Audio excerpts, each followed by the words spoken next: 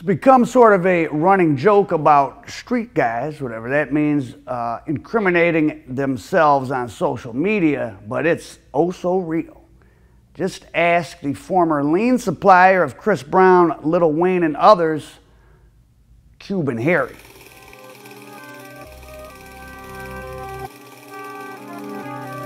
And you'll probably be shocked by the federal prison term he received back in 2017, but I'll wait to the end to tell you what that was. According to court records, Department of Homeland Security, I don't know why that was them doing it, first opened an investigation into Garcia for trafficking both purple drink and the reefers back in the summer of 2015. Quote, over the course of the investigation, law enforcement monitored Garcia's use of his Instagram page to traffic illegal controlled substances, a law enforcement affidavit letter stated. Records provided by Instagram pursuant to the search warrant revealed direct messages sent and received by Garcia in which Garcia negotiated with customers for the sale of promethazine with codeine, MJ, and other controlled substances and agreed to provide the requested narcotics. Oh yeah, you didn't know? Instagram is letting the feds see what's going down in your DM.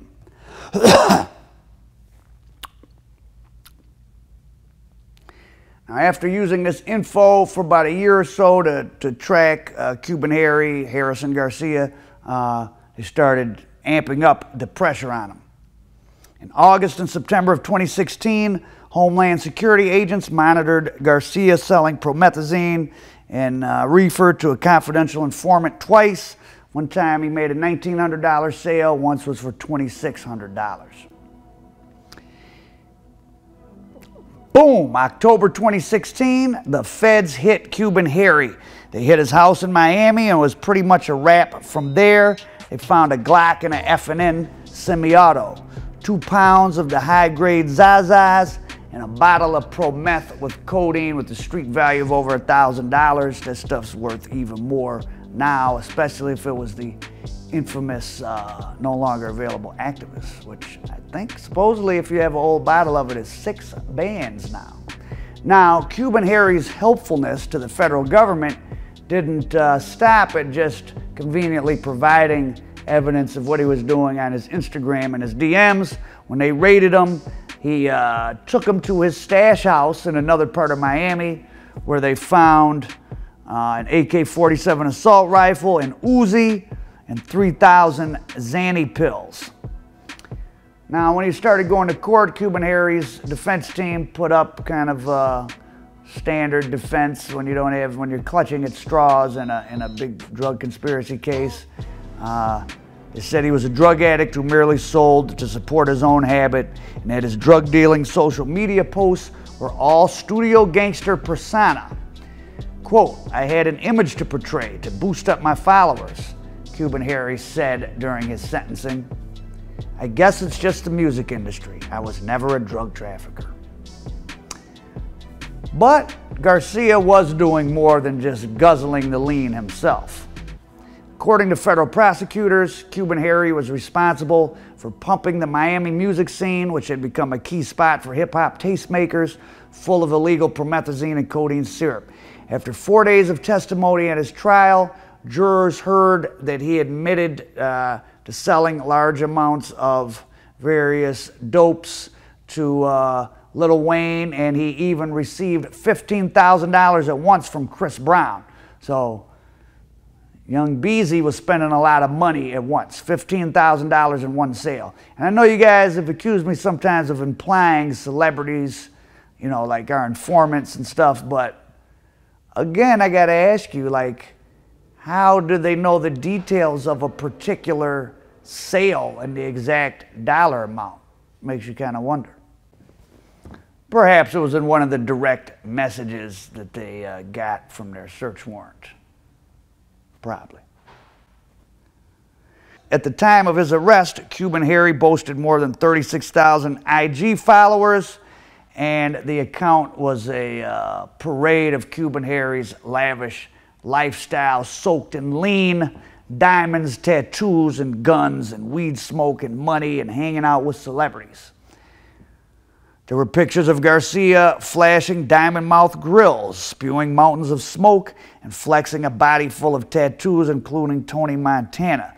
Palling with superstars like Lil Wayne and Chris Brown. Like I said, here's an IG video that he still has up of him and Chris Brown on a PJ, a private jet, and it looks like Cuban Harry, there he is on social media, showing all this expensive jewelry to the celebrity.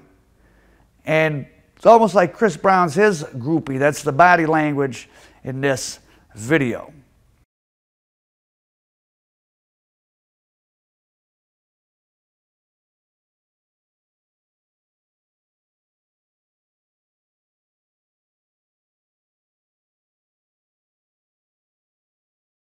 Now, as for his lengthy sentence, Cuban Harry's real problem in court was a lot more than just selling some lean and weed or Xanax or whatever and having a gun.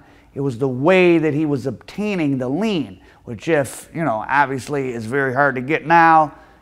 I don't know, 10 years ago it wasn't that hard to get, and it was slowly getting more restrictive. So by this time in 2015, 2016, I wasn't into it, so I don't know the exact timeline, but I think at this point it was starting to get fairly hard to get. So where was he getting it from?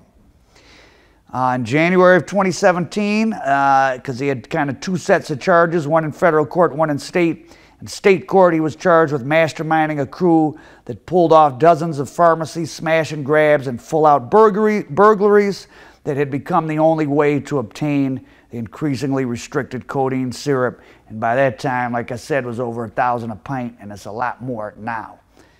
His case was added to the pending trials of 3 men and a woman already facing prosecution for dozens of pharmacy burglaries from Plantation to Homestead, Florida. Those are two small cities in the greater Miami area. Kind of gives you a flavor of what Miami's like. A city called Plantation and another one called Homestead. That's enough. The government contended that Cuban Harry quarterbacked that crew of robbers. Police in South Florida linked him to 4 individuals: Alonzo Hinson, Brian Pitter, Darish Martin, and Chantel Ponce, who were charged in burglaries of Waltz Green stores. Ponce and Pitter both reportedly took plea deals and worked with the prosecution. The Miami Herald said the crew would operate by donning masks and using crowbars to enter the pharmacies and go after expensive prescription medication, primarily for him, including the lean. I'm not sure if they were just doing it for him or he was a customer who would buy all the lean. Maybe these people were doing their own pharmacy things, but like I said, the feds said he quarterbacked them, like he was directing traffic. From the evidence and testimony put forward by the state at a trial in April of 2017, the government's best source of activities, like I said, on Garcia's activities was Garcia himself. The 27-year-old relentlessly boasted online, referring to himself as, quote, the CEO of Purple Drink, and he even had a diamond-encrusted styrofoam cup as a pendant. Quote, Mr. Garcia was definitely a very important mover. Tony Salisbury, a deputy special agent with Homeland Security, told the Miami New Times. Now again, I don't know why this guy's case was Homeland Security. Maybe, well, he's Cuban. Maybe he was an illegal immigrant. I don't know. It's interesting. Why was it Homeland Security? That'd be something to look into. Or maybe Homeland Security just doesn't have much to do, so they stick him on all sorts of federal cases. That's certainly a possibility. Now, Garcia's defense attorney had this to say, quote, Harrison Garcia is just a young, foolish man who got caught up in the rap world, the drugs, and the glamour. This all begins by him stupidly putting stuff on Instagram. Well, it all began with your client committing crimes. But yes, the investigation did all begin with your client outing himself. Kind of hard to see how he would have got caught, or at least as fast as he did. Remember, they were intercepting his DMs, doing drug deals, and he was showing the lean on Instagram, and he was showing jewelry and cars that he couldn't account for the proceeds from.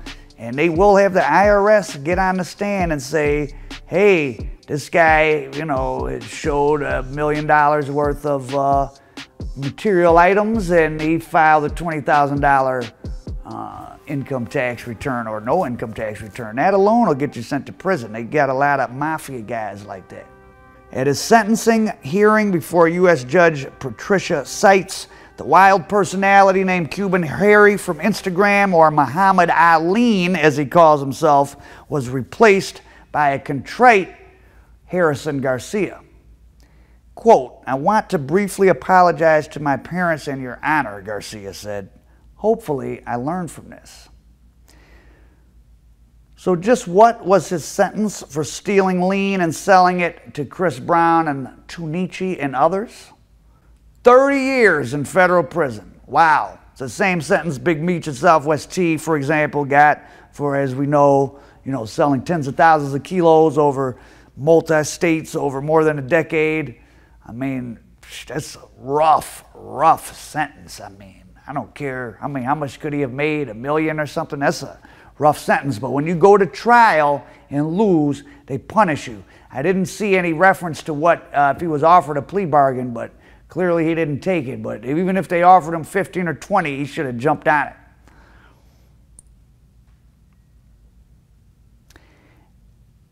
As for Cuban Harry's hope that he would, quote, learn from this, well, his Instagram account is still up. And it has all the same photos used against him. It actually now includes pictures of him smiling from behind the visiting room plexiglass in the prison visitation booth. I guess all he wanted was the clout.